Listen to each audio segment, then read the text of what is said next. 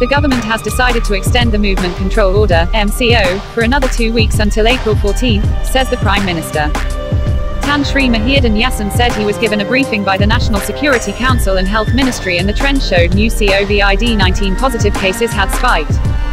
The trend is expected to continue for a while before we can see the number of new cases reported decline.